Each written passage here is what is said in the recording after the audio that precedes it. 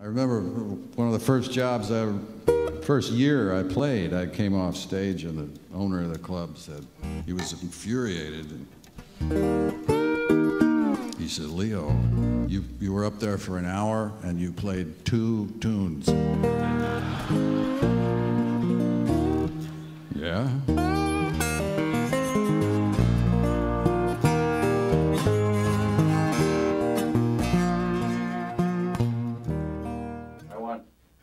I want us to meet this sweater.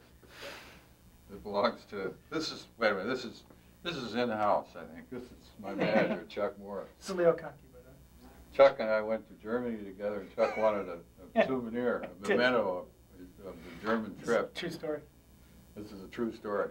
And he bought a sweater that said Ohio across it. So this is the guy to run my career. I also only went there for 3 days. That's right. You went on vacation recently and watched I Love Lucy reruns in Paris until I ran out and then I came home. It's true. Thank you. Bye.